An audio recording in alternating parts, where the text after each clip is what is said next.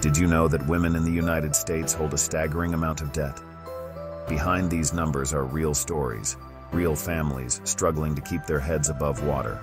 We're talking trillions of dollars here, and it's not just credit card debt, but student loans, mortgages, auto loans, you name it. Why are women disproportionately shouldering this burden? Trust me, it's not because we're out there buying too many shoes or handbags. There are deep-rooted systemic and societal factors at play, and it's time we bring them to light. Over the next few minutes, we're going to delve into the 10 key reasons why women are carrying more debt than ever before. And more importantly, we're going to talk about what you can do to take control of your financial future. Let's start with the elephant in the room, the gender pay gap. It's 2023, and women are still paid less than men for doing the same work. This gap accumulates over a lifetime. Less money earned means less money saved, less money invested, and ultimately, less financial security. It's a chasm, and it widens depending on your race and ethnicity. Women of color face an even greater disparity. This isn't just unfair. It's an economic crisis that impacts not just women, but their families and our society as a whole. And don't even get me started on the pink tax, those everyday items marketed towards women that often cost more than their male counterparts. We need to demand pay equity, not just for ourselves, but for our daughters and granddaughters. It's time to close this gap once and for all. Now, let's talk about education. Women are now more likely to graduate from college than men, which is fantastic, but they're also more likely to take on student loan debt, and often in larger amounts. This is partly due to the gender pay gap we just discussed. If women are earning less, they need to borrow more to cover the same costs. Women are more likely to end up on income-driven repayment plans, which can extend the life of their loans and increase the total amount they repay over time. This means they're stuck with this debt for years, even decades, impacting their ability to buy a home, start a business, or even save for retirement. We need to find ways to make education more affordable for everyone, regardless of gender. This means addressing the rising cost of tuition, making college savings plans more accessible, providing more opportunities for scholarships, grants, and loan forgiveness programs is essential. Let's dive deeper into this student loan crisis. It's not just about the numbers, but the emotional and mental toll this debt takes on women. Imagine this: you're fresh out of college, full of dreams and aspirations, ready to take on the world. But then reality hits, and you're slammed with these monthly student loan payments. The stress is immense, and it impacts every aspect of their lives.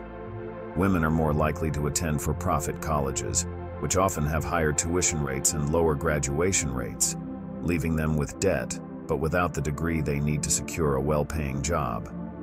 We need to reform the student loan system so it works for borrowers, not against them. This means lowering interest rates, making income-driven repayment plans more accessible, and providing more opportunities for loan forgiveness.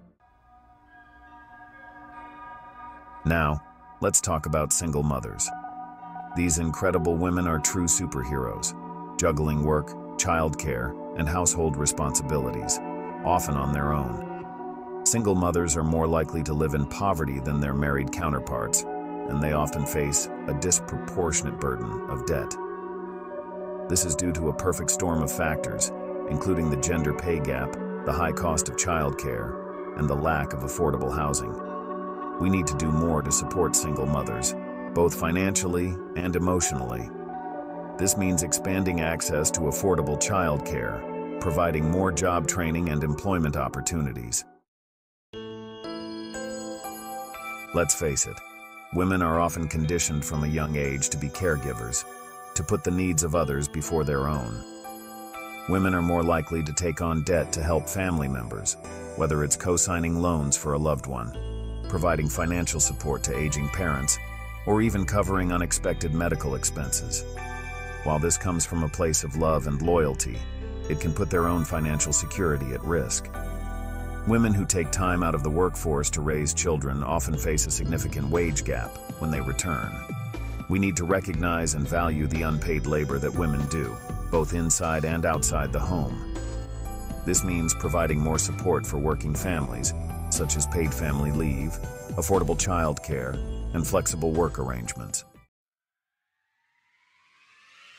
Now, let's talk about financial literacy.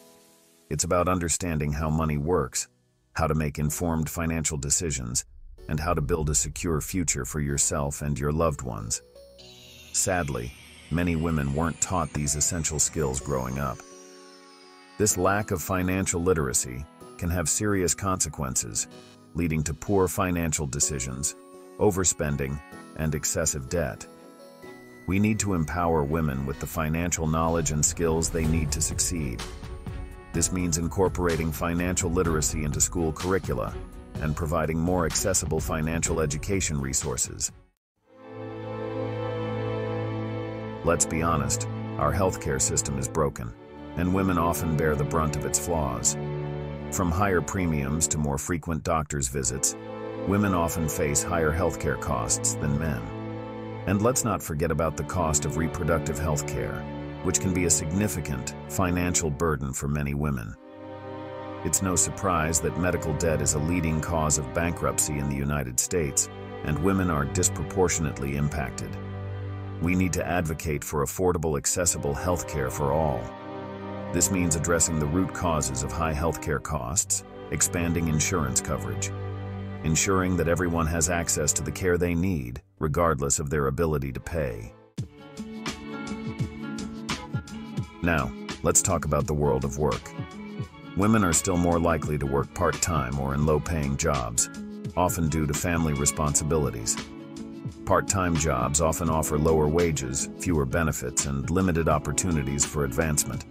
This means that many women are stuck in a cycle of low-wage work, making it incredibly difficult to get ahead financially. We need to create a work environment that supports women and families. This means promoting pay equity, providing affordable childcare options, and offering flexible work arrangements. Let's be real. We live in a society obsessed with image and consumption. From a young age, women are bombarded with messages telling them to look a certain way, dress a certain way, and buy certain products to feel accepted and worthy. The marketing industry knows how to tap into our insecurities, our fears, and our aspirations. This relentless pressure to consume can take a toll on our wallets and our self-esteem. We end up chasing after fleeting trends, accumulating debt, and feeling never enough. We need to reject this culture of consumerism and redefine what it means to be a woman of value. Let's focus on our inner qualities, our passions, and our contributions to the world. Now, let's talk about a difficult but important topic: divorce. While it can be a fresh start for some, it can also have a significant financial impact, especially for women.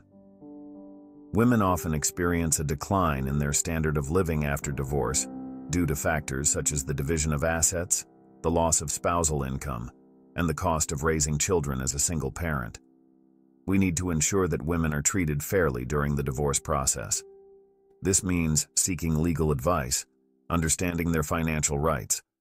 Advocating for their fair share of assets and support is crucial.